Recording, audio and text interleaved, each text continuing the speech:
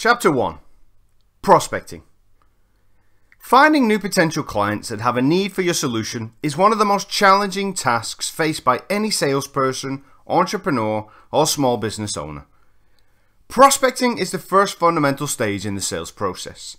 The effectiveness of your prospecting efforts will have a direct impact on your sales results and on your success or failure in the profession of selling.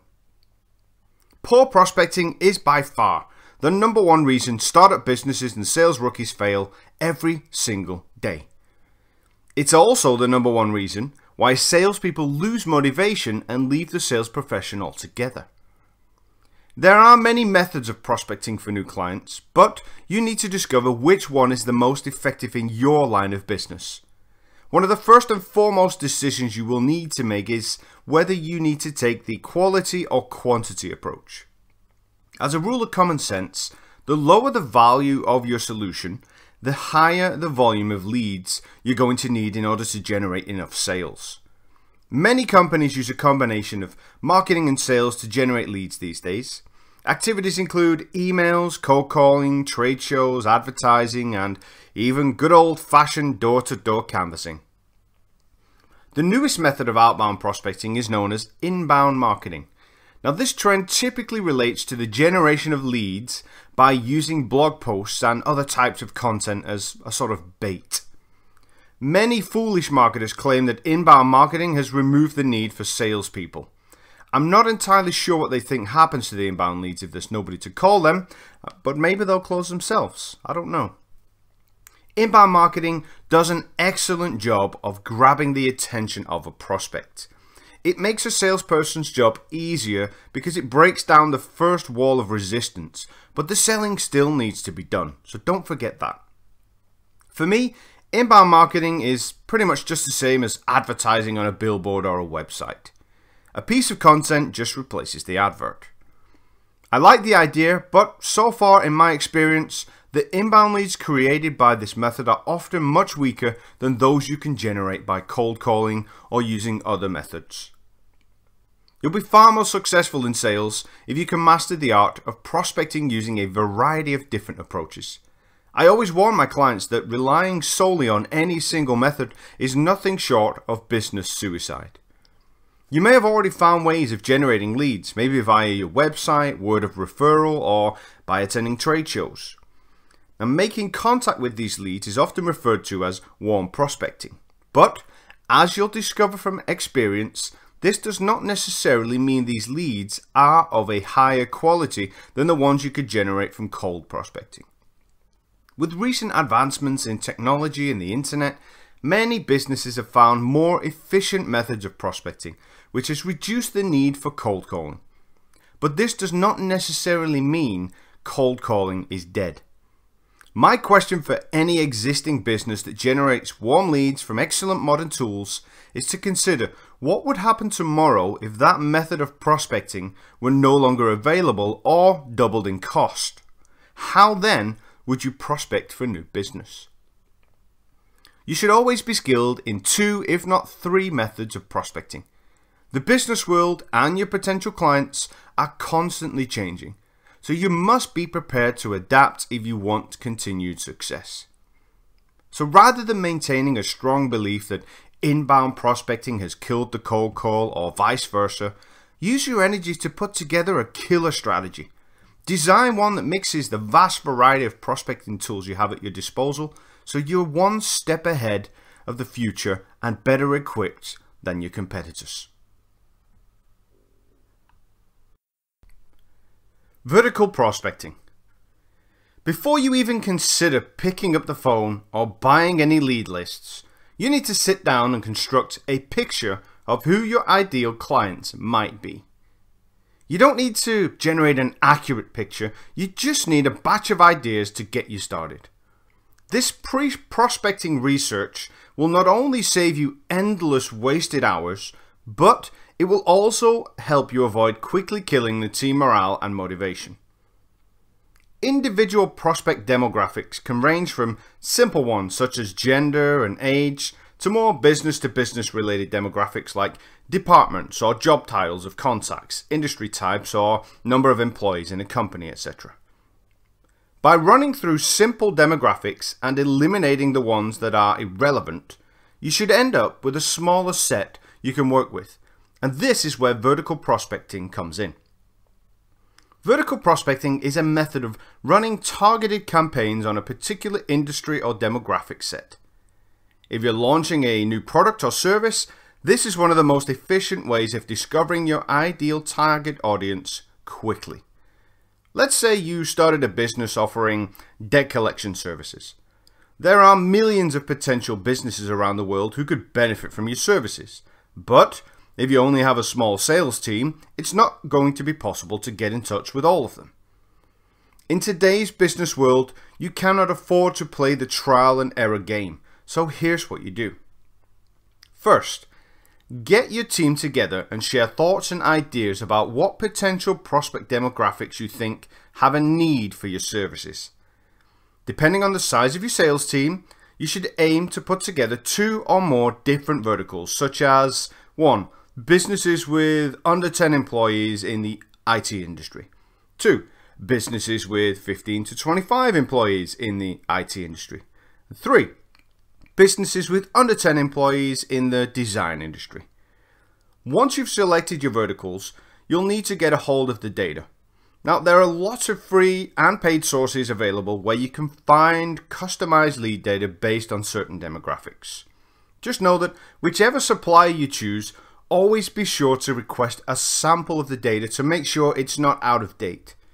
You should also check how many duplicates are in the list, because I've noticed, for example, that there can be a lot of contacts from the same company in one list.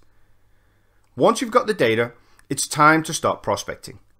Depending on the estimated length of your sales cycle, you can test different vertical campaigns against each other on a daily or weekly basis.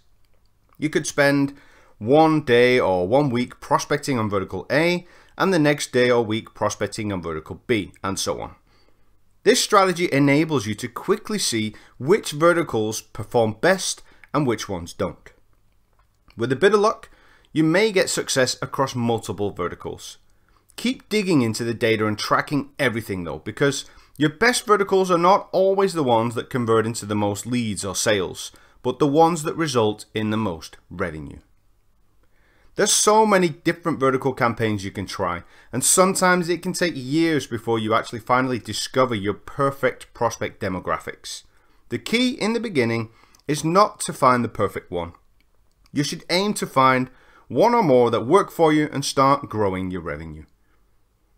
Vertical prospecting is also a brilliant method of keeping you motivated in sales. It allows you to master your tailored pitch by using it on every single call, while at the same time offering a motivating variation when testing different verticals. I don't believe the days of cold calling or email blasting from yellow pages or other generic non-targeted lead lists are dead, but they're limited. These methods are often only profitable for large businesses selling to the consumer masses, or those selling high-value products or services where one sale may equal an entire month's target. Some of the most successful prospecting campaigns I've been involved with or have seen work in the past have been the ones that were put together using vertical prospecting. No matter who you are or what you sell, identifying your ideal clients is crucial for your future growth. How to warm up your cold calls. It pains me to hear the words, "Can I speak to the person in charge of the marketing department?" or anything similar coming from the mouth of a salesperson when cold calling. It tells me that either the person is lazy, untrained, or working for a company that doesn't provide them with the right sales tools for the job. When you call and ask for the name of the person you want to speak to, it makes you an easy target for gatekeepers who will screen your calls. Even if you ask politely for an email address, you'll most likely end up with the one beginning with info@ that results in a failed contact attempt and a waste of your time. The good news is that this method of fishing for prospect information is becoming obsolete. Today's search and social crazy internet world have made warming up your cold calls a whole lot easier. My favorite tools for finding relevant and up-to-date contact information about warm or cold prospects are online search engines and LinkedIn.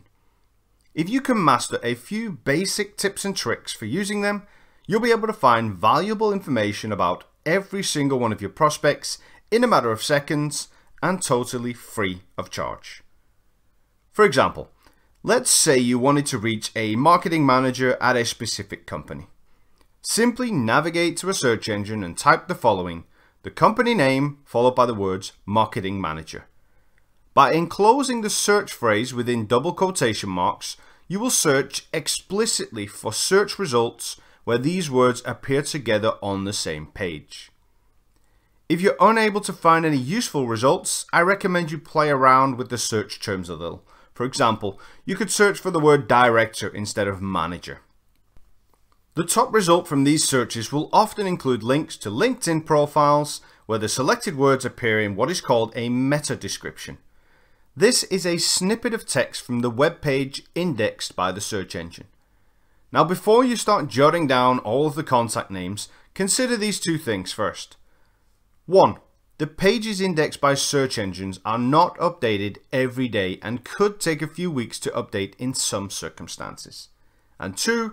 The meta description taken from LinkedIn profile can show both past and present jobs. This means your next step is to confirm whether any of these people still work at the company. For speed, I always right-click each link and open each one in a new tab to quickly review all of the profiles and close down the unnecessary ones. Each profile usually provides you with a wealth of useful contact information.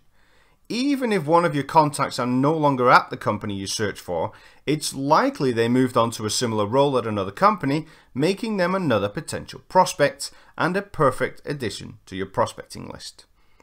So through some straightforward generic online searches, you can discover the names, job roles, and multiple other contacts to ask for when you start making calls, which will heavily increase your chances of reaching them.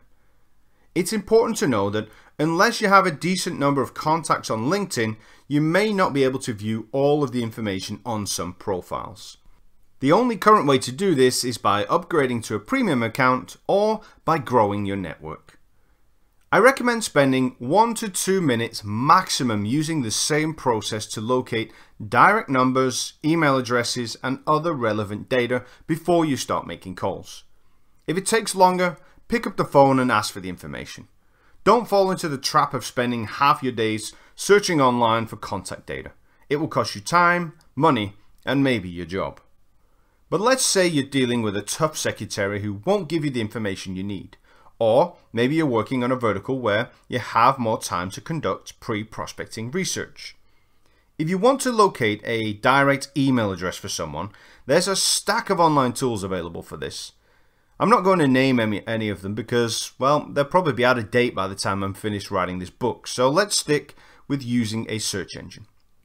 The first thing you want to figure out is the format used in the email address of the company where your contact works. Now, most of the time, it's just the same as the website address, but with some larger businesses, it can be different, so keep your eye out for that. In the case of my company, for example, you can simply go to my website and guess my email address will end with the address @davidcraigwhite.com, which is exactly what you need. You now need to copy and paste @davidcraigwhite.com into the search engine using quotation marks to ensure accurate results, and this should pull up any other email addresses indexed on the search engine containing this text. What you're looking for is another email address for anyone else in the same company, because this will give you the structure for everyone else's email, including your contact. For example, it could just be the first name only, such as david@davidcraigwhite.com, or it could be the first initial and last name, like dwight@davidcraigwhite.com. There's an enormous amount of information and prospecting tools available at your fingertips these days, so there's only a small number of acceptable excuses left to be calling without a contact name. So take some time out to do a little research into what other tips, tricks, and tools are out there, because it can save you a lot of personal time and frustration. How to handle rejection in sales. When you work in the profession of selling, you must become immune to the word no. Sometimes new salespeople enter the profession without any advice or expectations about how much they'll have to handle rejection in sales, let alone how to deal with that rejection. If you don't have a strategy for handling rejection in sales, you are destined to suffer. Selling can often be about 99% rejection and 1% acceptance. Now, maybe that doesn't apply to all sales positions, but I've certainly worked at places where it has. There's two core ingredients to the secret sauce of dealing with rejection.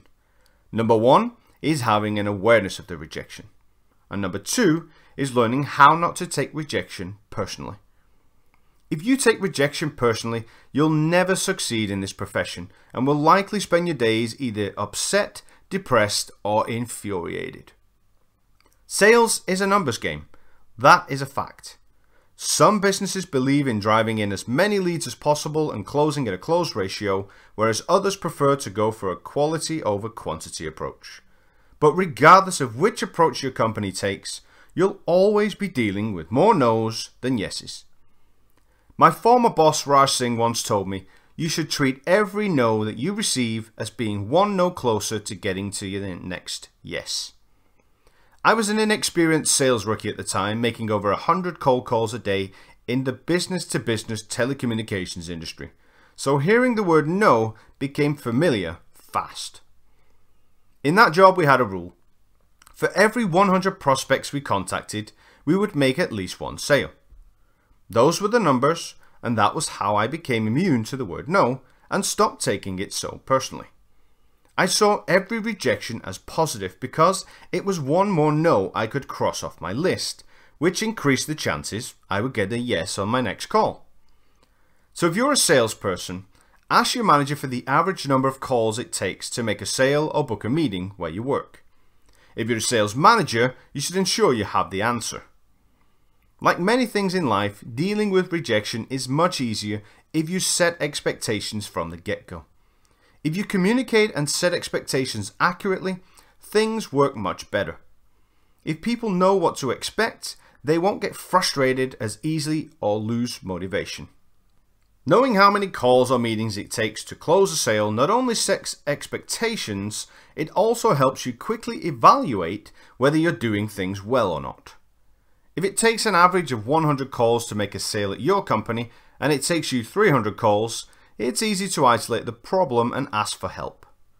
Naturally, if you're new to the company or new to the profession of selling, you won't instantly start closing at the same rate as everyone else. But your manager should be able to give you a good indication of their expectations so you can work on them. Another great way of dealing with rejection is to do your calculations based on a financial figure. For example, if you know that each sale you make is worth £1,000 and you know how many calls it takes to make a sale, then calculate how much each call is worth to you. If every sale you make is worth £1,000 and it takes you, on average, 50 calls to make a sale, then each call you make is worth £20, regardless of whether you get a yes, a no, or a maybe. Treating rejection as a challenge is also another great strategy used by the best. It keeps you motivated and builds an inner strength that will serve you well as a salesperson and as a human being in everyday life.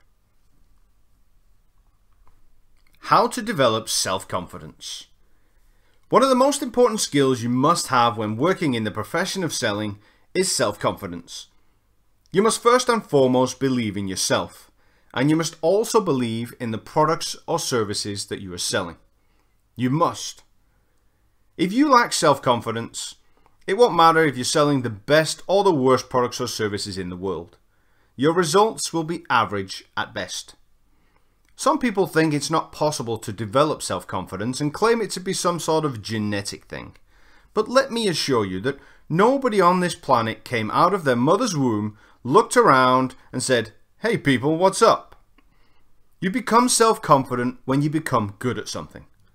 Let me say that again, because I want you to write it down and remember it because it's important. You become self-confident when you become good at something. And to get good at something, you have to do it over and over and over. Repetition equals mastery. Mastering any skill, whether it's taking free kicks, cooking eggs, or cold calling, is only ever achieved when you keep practicing. If you want to master sales, you need to put in the activity levels required. Now, making 30 calls a day might get you to mastery in 20 years, but it will do nothing for your confidence in the short term. Making 100 or 200 calls per day will get you to mastery and build your self-confidence much faster. Now, I'm not one of these productivity freaks who will keep preaching at you to make more calls, make more calls. Far from it. I strongly believe in taking time out to review your performance by recording and listening to your calls so you can isolate and correct your mistakes. But that being said, if you're not putting in the right amount of activity in the beginning, you're either never going to improve or it's going to take you a long time. Now, apart from repetition, knowledge about your product is also a powerful self-confidence booster. Product knowledge gives you the belief that you can answer your prospects' questions and overcome any potential objections they might have. The only warning I will give you about becoming a product expert is to make sure it does not come at the cost of you being a sales expert. Product knowledge without sales skills will again guarantee average results. Now, I've already touched on this a little before, but experience is also a confidence booster. And my version of experience is not how long you've been doing something, it's how much effort you've put into doing it. You can gain just as much experience in 1 year as someone else gains in 10. I've met plenty of sales veterans who have worked in sales for far more than a decade and are not half as skilled as some of the rookies who've been in sales for little over a year. So don't let anyone ever tell you that you don't have enough experience for any job. Just tell them experience is not about how long you've worked, it's about how hard you've worked. And I'm pretty sure they'll like your confidence. I also want to give you another strategy for building self-confidence, which is a little different, but it works if you're open-minded. It's an approach where you take the confidence you felt in one experience and transfer it to another. So think about a time in your life where you felt super confident about something. Maybe it's a skill you have now, or maybe it's something you were really good at when you were younger. Now close your eyes for a few seconds and recall that memory, thinking about where you were, what you were doing, what smells were in the air, what you could see, what you could hear. Really take yourself back into that zone just for a second. Next, I want you to focus on your physiology in that moment of supreme confidence. How were you standing? What were the thoughts running through your mind? How were you breathing? What words were you telling yourself? If this exercise went as planned, you have now put yourself in a physical and mental state of confidence. And it's this memory and condition you should focus on before you pick up the phone in times of self-doubt. Just take a few moments to focus on that feeling and bring it into your calls. When you already have some confidence and when you're doing well, you sometimes need an extra kick to keep you going. And there's nothing better than kicking someone else's backside. Now, of course, I'm not talking about physically abusing your colleagues, but I am talking about competing with them. If you're a salesperson, then I hope your manager is already setting up internal competitions for you. If not, don't worry, because you can create your own competitive environment. Take a look at the person next to you, or maybe even the one who sits above you or just below you in the sales charts. Then ask them, in front of the entire office, how it's going to feel to be eating your dust at the end of the month.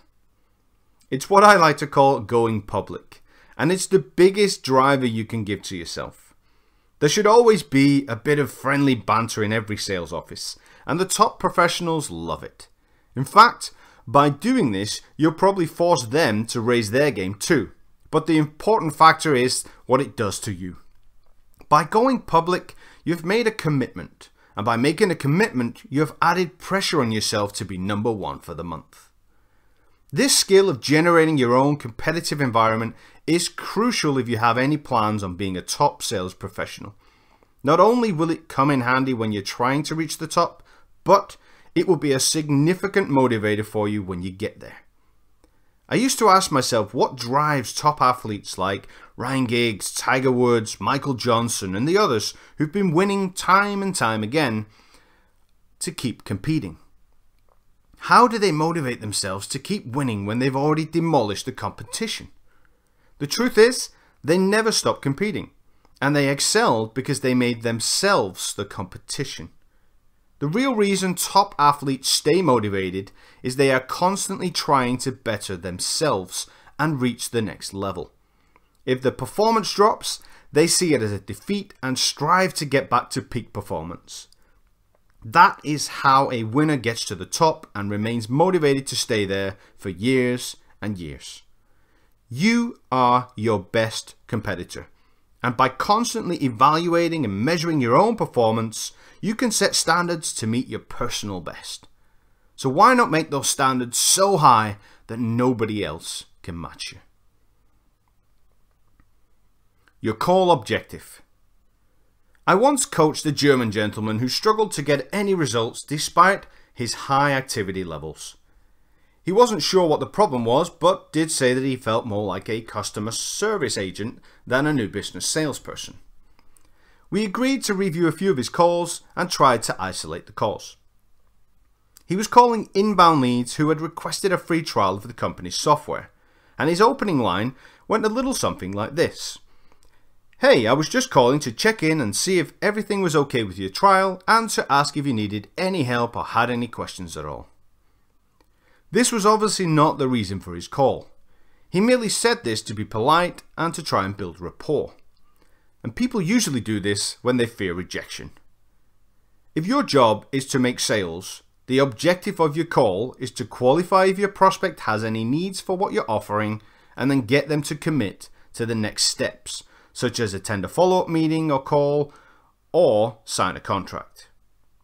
Before you pick up the phone and speak to a prospect, you need to have a crystal clear picture of what you want to achieve by the end of the call. It takes just a couple of seconds, and you'll probably be working with the same objective for most of your calls. In a book I once read, I heard a presentation expert say, to be able to start a presentation, you have to envision the ending. This advice also applies to your sales calls. You have to picture where you want your prospect to be by the end of your call or meeting. Depending on your role, your end objective might be closing the sale, booking a meeting, or sending out an information pack. But your overall goal usually includes something else needed to achieve it. If you're cold calling, it should almost always be to qualify if the leader has any needs.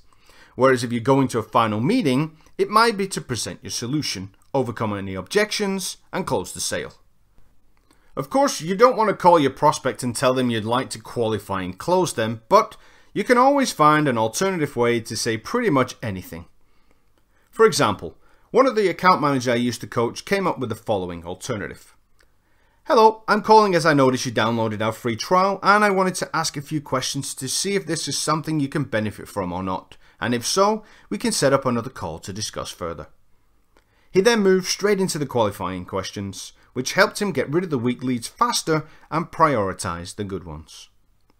So, if your call openings make you sound like a customer service agent, or if you open your follow-up calls with lines like, I was just following up on our last call, or just checking in to see how things are going, you should take some time to write down some more powerful alternatives to ensure you reach your objectives more often.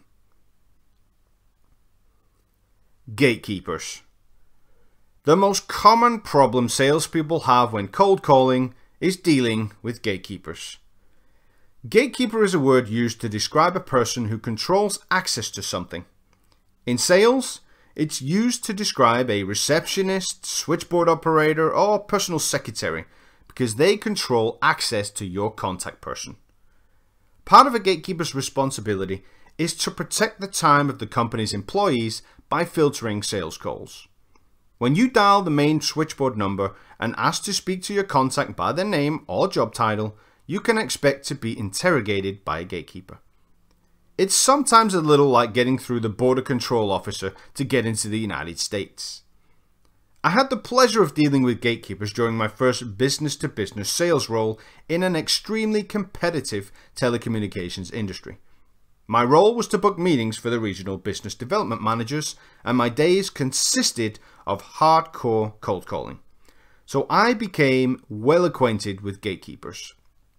They blocked my cold calls and follow-up calls, screened my emails, and did everything else in their power to stop me from doing my job and reaching my contact. It was a never-ending battle. After making more than 8,000 cold calls during my first 3 months, the gatekeepers started to get the better of me. A short time after, I quit my job, declared bankruptcy, and walked away from the sales profession altogether. Thankfully, I returned just a few months later, and the rest, as they say, is history. The gatekeepers were just as ruthless on my return, but my previous experience had helped me develop a tougher mental attitude. However, it was not until later in my career that I realized some of the biggest mistakes I made when dealing with the gatekeepers and started coming up with a better strategy. Befriending the gatekeeper. The strategy of befriending the gatekeeper is nothing more than a reverse psychological trick designed to manipulate gatekeepers into doing something they should not do. When I first received training in the art of dealing with gatekeepers, there was a huge focus on the importance of befriending them. I still see many sales trainers recommending the same approach today. They'll tell you to be polite, get their name, and tell them the compelling reason for why you're calling, because people like to buy from people they like. But let me tell you a story about a guy named Johnny who was the master of befriending the gatekeepers. I started on the same day as Johnny at the telecommunications company I mentioned earlier. He was a charismatic and friendly chap of Greek descent with a strong Cockney accent and a classic suave Greek appearance. Johnny was well liked in the office and had previous industry experience. Hopes were very high for him. If there was one thing Johnny was brilliant at, it was building rapport with the gatekeepers.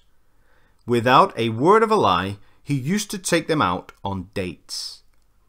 He would woo them with his charm on the phone, take them out that same week, and really take the cold out of cold calling. Johnny was such a smooth talker. He knew the name of the gatekeeper at almost every company he called and would speak to them like they were his friends about all sorts of rubbish for a few minutes every time he called. I always remember feeling very envious, wishing I had the same ability. Despite his extreme ability to befriend the gatekeepers, it turned out that Johnny was booking more dates than meetings, leaving him consistently at the bottom of the sales charts, which eventually cost him his job. As awesome as Johnny was at building rapport with and befriending the gatekeepers, his efforts had been a complete waste of time. Most sales trainers who preach the befriending strategy fail to take into consideration quite a few crucial factors. In my experience, there are 3 types of gatekeepers. Number 1, there are scarecrows. Number 2, there are bouncers. And number 3, there are parents. Scarecrows are typically switchboard operators who are merely there to direct your call. They may ask you 1 or 2 questions, but this is only to announce your call or log you in their system. You'll typically find scarecrows inside of larger organizations, and with the right mindset, they will cause you no problems. Bouncers, frequently called receptionists, are semi-protective gatekeepers typically found in small to medium-sized businesses. Their role includes a variety of administrative tasks, including taking calls and messages for people. Some bouncers are easy to bypass, while others can be hardcore. I often find it depends on how competitive their industry is and on how well their day has gone. Friday afternoons tend to be an easy ride, whereas Monday mornings can be a nightmare. Parents I describe as the personal assistant or personal secretary. You'll typically deal with parents if you're trying to reach senior decision makers inside of large organizations. I would also describe the parents as the real gatekeepers and probably the only ones worth befriending. If you're not on good terms with them, or if you don't follow their procedures, you're going to find it hard to reach your desired contact person. A parent will often have a personal relationship with your contact person, so find out what calls your contact will take and what calls they won't. Some parents will also control your contact person's diary and know where they are every minute of every day. If you're calling larger organizations, it's likely you'll be dealing with scarecrows or parents. Whereas if you're calling small to medium-sized businesses, you'll likely be spending most of your time dealing with bouncers. My recommendation is to avoid wasting your time befriending scarecrows and bouncers. They often have little or no influence with your contact person, and, as Johnny found out, befriending them can have the opposite effect. His approachable nature enabled gatekeepers to take advantage of what he offered. They reversed the reverse psychology on him and made him feel bad about asking them to put him through to his desired contacts, and for that, he lost his job. Your gatekeeper mindset. These are not the droids you're looking for. If you're not familiar with that quote, it's spoken by Obi-Wan Kenobi, a character in the 1977 movie Star Wars. He says it after being stopped by stormtroopers who are looking for the droids he is transporting. Obi-Wan uses his mind tricks to convince the stormtroopers they do not need to ask further questions about his droids so that he could move along. I recommend finding the clip on YouTube for the full effect. If you can apply the same strategy with gatekeepers when trying to reach your contacts, you'll be amazed by your hidden Jedi powers. The term gatekeeper is often so hyped up that you can easily find yourself locked in a constant battle with your own mindset. The worst thing you can do when calling out is always to expect the gatekeeper to try and block you. This assumption will put you in a negative frame of mind and will also come across in your communication. You'll either sound insecure, edgy, or a bit of both.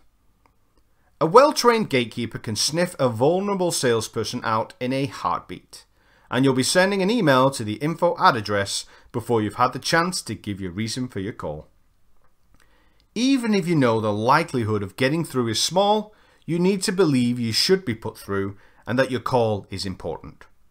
But most of all, you need to come across like you expect to be put through. It wasn't until later in my career that I realized I had developed a powerful unconscious strategy to bypass gatekeepers, which had been working flawlessly. The 3-question thank you technique. The 3-question thank you technique is my secret weapon for disarming gatekeepers. This technique alone, if mastered, will make your investment in this book worthwhile. After making thousands of cold calls, I began to get a little sick and tired of repeating myself, so I decided to investigate why. The first thing I noticed is that the gatekeeper often made me repeat everything I said when they answered the call. The conversation would typically start something like this. Me: hello, my name's David White and I'm calling from the company On Air Telecom. Can I speak to Lee Lomas, please? Gatekeeper: yes, can I ask who's calling, please? Me: yes, my name is David White. Gatekeeper would then ask, and which company are you calling from? To which I responded, On Air Telecom. And the gatekeeper would then ask, and what is the call regarding? To which I would reply, it's regarding your mobile phone contracts. Final response of the gatekeeper would typically be, no thanks, we're not interested. Within 30 seconds, I had repeated my name, my company name, and quite often the name of my contact person. I realized I had delivered my information far too quickly, making it almost impossible for the gatekeeper to process it all at once. So I decided to try the strategy of giving it in a slower, smaller chunks.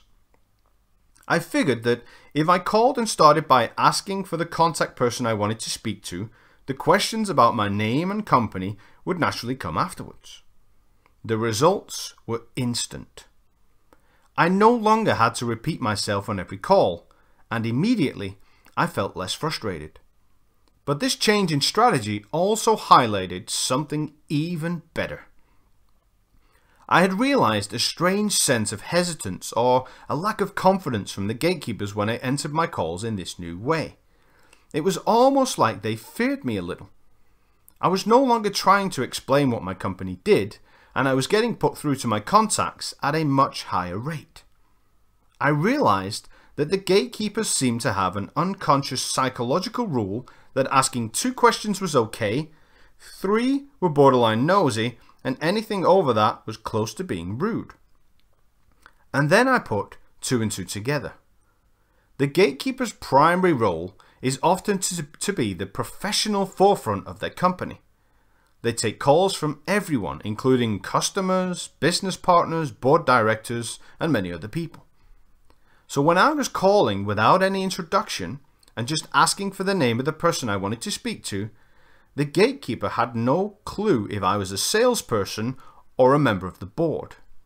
Hence, the hesitancy and lack of confidence I had noticed. There was also a couple of other subconscious elements to this new winning strategy too. Number 1, I'm British, so I use my manners a lot. Saying good morning or good afternoon and using please and thank you are natural to me. I discovered these manners were having a magic effect with gatekeepers. The use of good morning or good afternoon at the beginning of the call ensured that I did not sound rude, especially considering I had stopped introducing myself by name right away. Saying thank you at the end of each response also acted as a psychological message that I now expected to be connected. And number 2, I'm naturally confident and quite straight talking. And as I already mentioned, confidence is critical in sales. By sounding a little authoritative when asking to speak to your contact person, you'll make yourself sound like someone of importance and increase the likelihood of being connected. Just be sure to remember your manners, because confidence can easily be mistaken for arrogance. So with this new approach, my cold calls were beginning to sound more like this. Me, good morning, can I speak to Lee Lomas please? Thank you. Gatekeeper would respond, yes, can I ask who's calling please? I would respond, yes, my name is David White, thank you. Gatekeeper, and which company are you calling from? Me, On Air Telecom, thank you. At this point, most gatekeepers will put you through, especially if they're just busy switchboard operators, aka scarecrows, who want to direct your call with speed so they can take the next call or carry on with their other tasks. With bouncers and parents, the conversation may continue to the defining question, and what is the call regarding? Here, you need to come up with a short and vague response. I found that if you come up with a technical or confusing answer, you get connected right away. So rather than saying my call was about their mobile phone contracts, I would just say, it's about the renewal of your subscription, thank you. Or, it's regarding a new batch of 5210s, thank you. Below is a list of examples of alternative responses for different types of businesses. Example A. The call is regarding your online marketing spend. Could be replaced by, it's regarding your CTR, thank you. Example B. The call is regarding your website SEO. Could be replaced by, it's regarding your metadata, thank you. Example C. The call is regarding recruitment services. Could be replaced by, it's regarding an employee matter, thank you. Example D. The call is regarding website hosting. Could be replaced by, it's regarding your VPS servers, thank you. I recommend you put time aside to come up with a variety of potential responses based on your own business. You should then spend a day or 2 putting them to the test. Your toughest challenge when applying this new strategy will be breaking the habit of introducing yourself at the beginning of every call. You've most likely been doing this for a long time, so it's an unconscious habit. And the only way to truly break a habit is to replace it with a new one and practice it until it sticks. So with the combination of this 3-question thank you technique and your new Jedi mind powers, you are guaranteed to see a substantial difference in your connection rates, resulting in more conversations with your contacts and fewer headaches due to the gatekeepers. Truth or screen? How to detect gatekeeper lies. Regardless of how well my gatekeeper strategy works, you're still going to have to accept that you won't get through to your contacts every time. There will be times when your contacts are unavailable, on another call, in a meeting, away from the desk, or out at lunch. Based on my own experience of making more than 100,000 sales calls during my career, there's a 50-50 chance the gatekeeper will lie to you about the availability of your contact. I've witnessed plenty of comical moments where the gatekeeper has failed to adequately mute their telephone while quietly asking the contact person if they wanted to take the call. It's infuriating when the gatekeeper says your prospect is out and you know the person is right there. But you must not let this get to you. Instead, have some fun with the gatekeeper and see how good you can get at lie detecting. I will reiterate to you though that your mindset is crucial when it comes to handling gatekeepers. If you believe they're lying to you every time, you'll frustrate yourself and make mistakes. Mistaking a lie with an honest answer is easy. The truthful reasons for your prospect's unavailability are usually the same reasons used by gatekeepers when lying to you. People are also very convincing liars when they do it often enough. I discovered the following signs that gave me a good indication of when a gatekeeper was lying to me. Number 1. The gatekeeper would take all of your information and immediately confirm your contact is unavailable without checking. Number 2. The gatekeeper will insist on taking a message multiple times, despite you having said you would call back. Number 3. The gatekeeper will pause, say or clear their throat before answering. Number 4. The gatekeeper will ask you to repeat your question and will still be slow to respond to it. And number 5. The gatekeeper contradicts himself by telling you various reasons for the unavailability of your contact in any given day. Number 6. The gatekeeper will try to connect you to your contact, but then come back and ask what the call is regarding. Now, all of these signs may indicate you've blown your cover and the gatekeeper knows it's a sales call. These signs are not bulletproof either, so don't jump to conclusions too. The most efficient way of detecting if the gatekeeper is lying to you is to master some immediate questions in response to their reasons for your contact's availability. So, if your gatekeeper tells you that your contact is unavailable and asks if you can call back later, you could respond by asking any of the following questions. Are they in a meeting? What time are they free again? Is there a better number to reach them on? Alternatively, if the gatekeeper tells you that your contact is in a meeting and constantly asks what the call is regarding, you could respond by saying, what time does the meeting end? Do you know what the meeting is about? Don't worry about it, I'll call back later. You may feel like some of the above questions are a little rude and intrusive, and indeed they can be. But if you can just adjust your tone of voice, select the right questions and use your manners, you can almost ask anything without it coming across in the wrong way. My personal favorite though is always to ask if I can be transferred through to the contact's voicemail, especially if I get told they're on the phone. This one always catches the gatekeeper off guard if they're lying. What you should be listening out for is the gatekeeper's response to your questions. Some liars react angrily when challenged, while others will be more nervous and start to show some of the signs I mentioned earlier. I always recommend logging every call you make in your CRM, along with call notes, no matter how short. If your role includes making hundreds of cold calls and handling gatekeepers all day, you should be making a quick note to remind yourself of the reason for why you did not reach a contact, such as contact in a meeting, asked to call back tomorrow, anything else. This task may seem tedious, but it's smarter than calling the same company every day and listening to the same lie about your prospect's unavailability. Once it becomes apparent you're not going to get through a gatekeeper, then you have two options. Give in and move on, or get creative with ways to reach your contact. If you're working in a role where call volumes are high and deal sizes are small, I highly recommend moving on. It's easy to get stuck calling the same carousel of low quality leads if you don't learn how to let go. Alternatively, If you make less than 50 calls per day and work with bigger deal sizes, it's time to master some creative ways to bypass the gatekeepers. 7 ways to avoid gatekeepers. The strategy of calling the same company every day in the hope a tough gatekeeper will connect your call is like banging your head against a brick wall. If it's blatantly obvious you're dealing with a highly skilled gatekeeper, then change your approach. I've tried, tested and witnessed some crazy techniques for beating the gatekeeper during my time, but it's often the simple or creative ones that work best. Here I will share some of those with you. Number 1. Pay attention to detail. I'm often in disbelief at the lack of attention people pay to the resources and details available to them.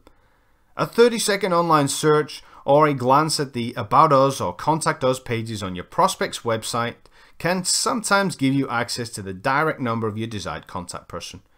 And for heaven's sake, if you've been in an email dialogue with them, check their email signature for their direct contact details. Number 2. Call when the gatekeeper is not there. Most gatekeepers work a standard shift, such as 9 to 5, and take their lunch at the same time every day. You'll find that calling early in the morning, late in the afternoon, early in the evening, or during typical lunch hours can be the perfect time to avoid the gatekeeper. Number 3. Always ask for a direct number. If you've already had a brief conversation face-to-face or via telephone or email with your contact, don't forget to ask them what the best direct number is to reach them on. I also recommend asking gatekeepers for the direct numbers of your contact person too. Most salespeople are too afraid for fear of being cheeky, but you'll be surprised at how many times you get it if you ask. Number 4. Avoid sounding like a salesperson. I've already covered many of the basics, such as not introducing yourself in full when calling and being short and vague about what your call is regarding, but you must also avoid other cliche sales habits too. Saying things such as like, "Hey, how are you doing today?" when you enter the call is one that automatically triggers the suspicious "what are you after" signal. Number 5. Try the wrong number or department. If you want to avoid the gatekeeper, don't call the main switchboard. When you can, locate the number of a specific department such as accounts or technical support. Next, call them, apologize and say that you're not sure you've reached the right department, then tell them who you're trying to reach. It's a simple technique with a very high success ratio. I would advise you though to avoid trying sales or customer service departments. Salespeople know exactly what you're up to, and customer service representatives are always likely to transfer you back to the switchboard. Number 6. Leverage email and social selling. I will deep dive into these topics later in the book, but creating a consistent strategy for emailing and messaging your contacts and following or tweeting them on various social media platforms is eventually going to get you engaged directly with your contact. Number 7. Get referrals. Getting a personal referral from a mutual friend or acquaintance is the easiest route to direct contact. Search your network for anyone who works at the same company as your contact person or knows someone who does. Even if your buddy just knows the kitchen assistant, it's an excellent way to connect directly and avoid the gatekeeper. Consistent prospecting. One of the most common reasons skilled salespeople deliver average results is due to inconsistency in their prospecting strategy. It's all too easy to slack off on the cold calls when you've achieved your goals. But to achieve steady results, you must prospect consistently. To be an elite sales performer, or a performer in any profession, you must keep working hard on the fundamentals.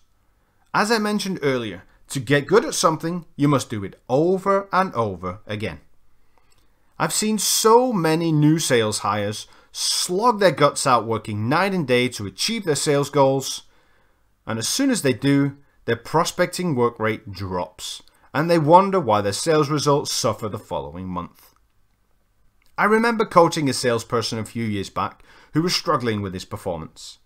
He'd been with the company for around about 12 months, and it had taken him 10 months of blood, sweat and tears to reach his target for the first time.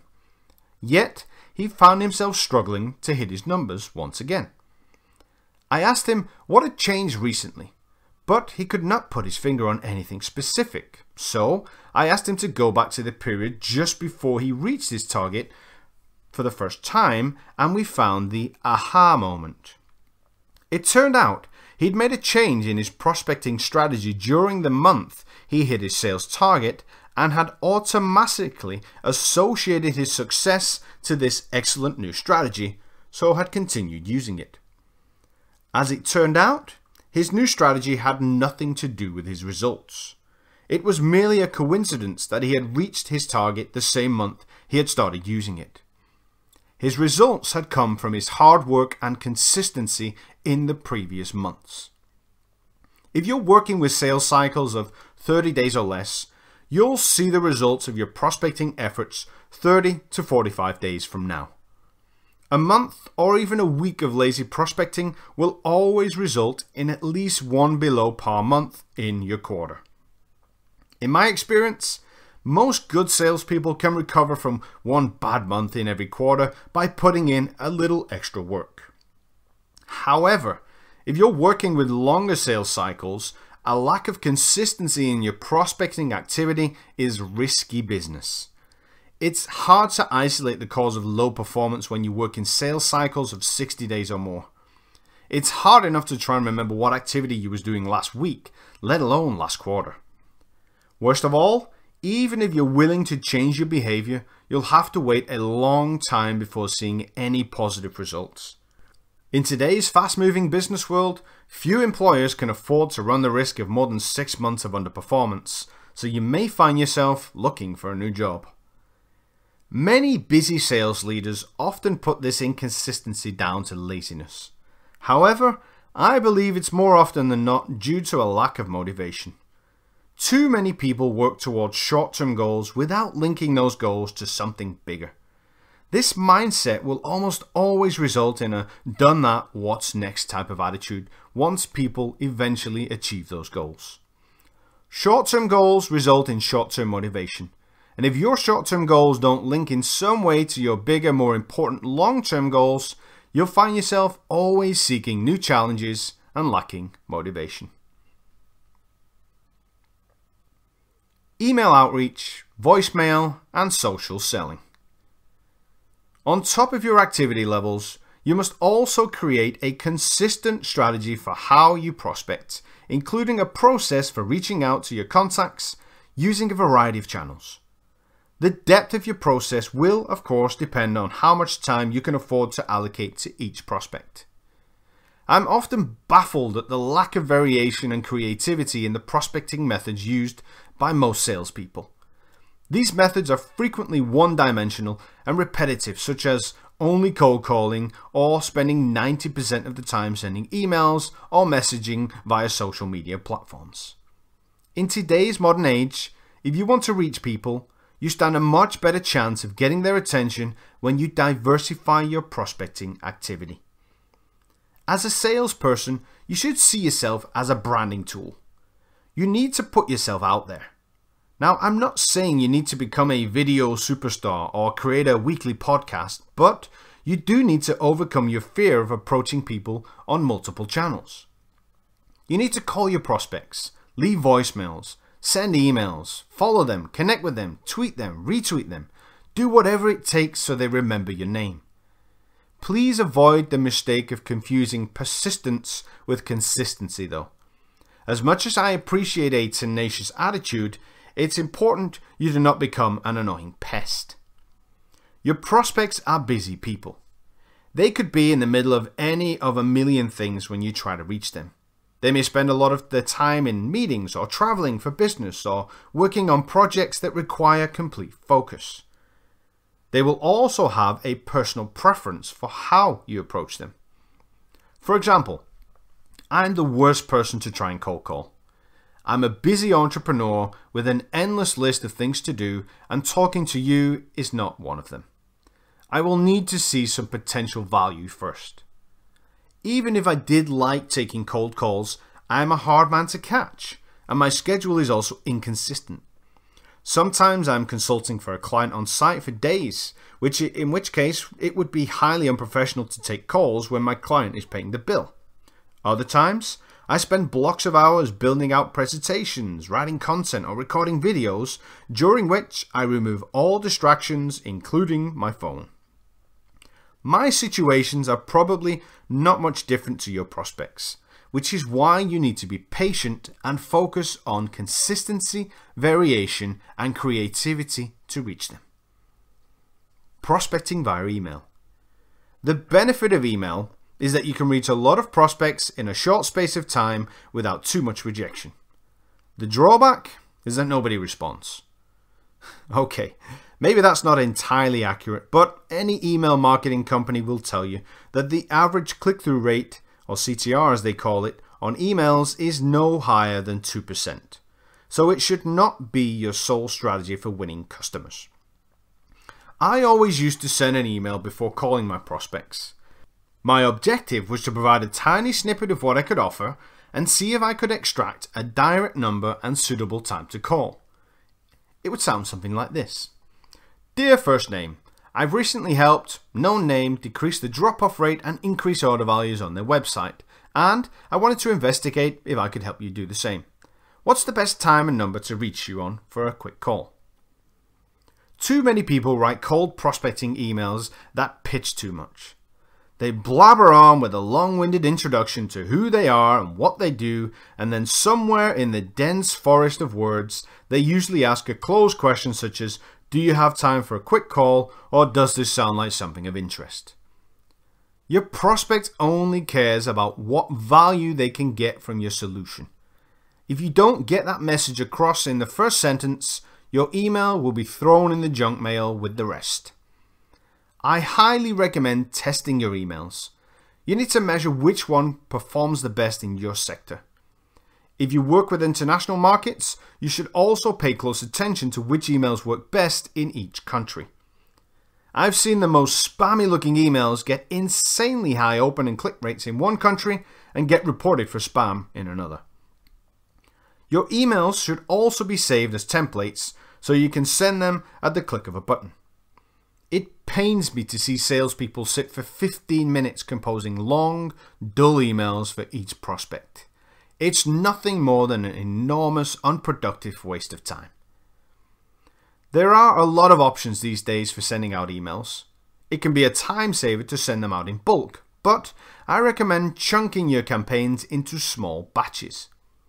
I didn't have any marketing support in my sales days, so I sent out all of my emails manually using templates. My goal was to ensure my email would potentially still be fresh in the prospect's inbox by the time I called them.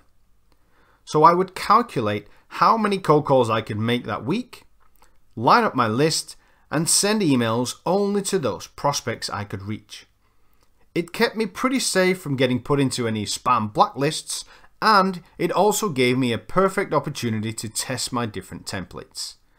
The only time I recommend sending mass emails is during the holidays. The amount of direct line and mobile numbers you can pick up from people's out-of-office replies is golden. Once I had sent my initial emails, I would start dialing. I would never mention on my calls that I had sent my prospect an email unless I was asked to submit one by the gatekeeper.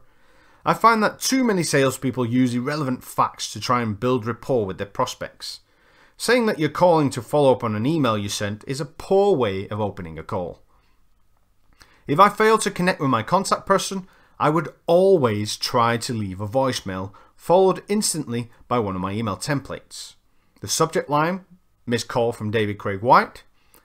The text, dear first name, I just tried reaching you via the telephone. What's the best time and number to catch you on?